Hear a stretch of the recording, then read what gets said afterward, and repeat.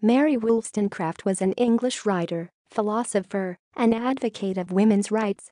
During her brief career, she wrote novels, treatises, a travel narrative, a history of the French Revolution, a conduct book, and a children's book. Wollstonecraft is best known for a vindication of the rights of women in which she argues that women are not naturally inferior to men, but appear to be only because they lack it. Women should be treated as rational beings, and imagines a social order founded on reason. Until the late 20th century, Wollstonecraft's life, which encompassed several unconventional personal relationships, received more attention than her writing.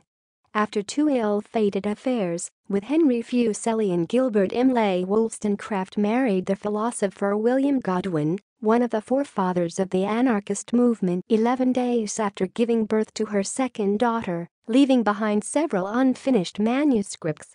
This daughter, Mary Wollstonecraft Godwin, became an accomplished writer herself, as Mary Shelley, whose best-known work was Frankenstein. After Wollstonecraft's death, her widower published a memoir of her life, revealing her unorthodox lifestyle, which inadvertently destroyed her reputation for almost a century. However, with the emergence of the feminist movement at the turn of the 20th century, Wollstonecraft's advocacy of women's equality and critiques of conventional femininity became increasingly important. Today, Wollstonecraft is regarded as one of the founding feminist philosophers, and feminists often cite both her life and work as important influences.